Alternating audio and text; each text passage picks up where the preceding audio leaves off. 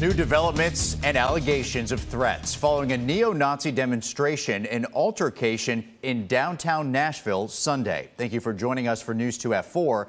I'm Mark Kelly. Now, according to Metro Police, a neo-Nazi protester from Canada was arrested for felony aggravated assault and accused of striking a person with a flagpole holding the Nazi flag. A 19-year-old employee of one of the local bars also arrested for disorderly conduct. Andy Cordan has been investigating the latest and joins us with pictures you're seeing first on 2. Andy? Hey there, Mark. You know, the owner of a major security company that provides security to many downtown bars tells me that his clients and his organization have been receiving threats after the violent protests last weekend. These are images from Sunday on 3rd Avenue that reportedly show a confrontation outside Johnny Cash's bar. This group of protesters assaulted staff and were inciting violence to different people along the way as they were marching down 3rd Avenue. Solarian Risk Management CEO Jack Bird provides security for the business and employs security personnel who he says were on the streets during this neo-Nazi confrontation. They took pictures mainly to try to identify the people that were involved in the incidents, because it was incidents of them throwing things, it was incidents of them threatening people. I mean, it wasn't just physical or verbal threats, it was physical threats of violence. I mean, they would run up, they would get in people's faces, they would act like they were going to strike them.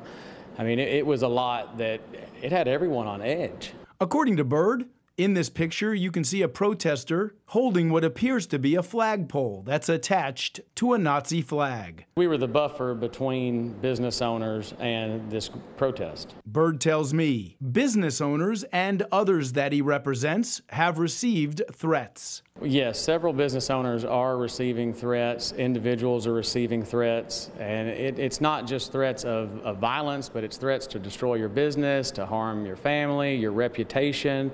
I mean, it's an all-out assault. Bird also tells News 2 that because of the alleged threats, he's filed this report with state officials. It's emails, it's text messages, it's pamphlets, it's also their presence whenever they show up and then threaten staff. Our staff, some people don't want to go to work.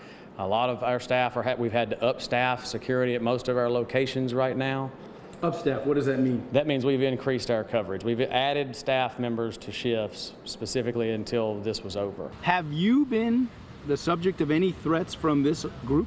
So I personally have not been. News 2 also speaks with Councilman Jacob Coupin, whose district includes downtown, where this alleged altercation takes place. We're not going to let these losers define us and take up space in our heads. We're going to send the message of who Nashville really is. Coupin tells me members of this group came to a city council meeting on Tuesday night, and things quickly became uncomfortable. What I witnessed in our chambers was not First Amendment expression. It was harassment and intimidation. When you're following someone around, you've got a camera in their face, and you're throwing barbs at them. To me, that's not a First Amendment expression. That's harassment.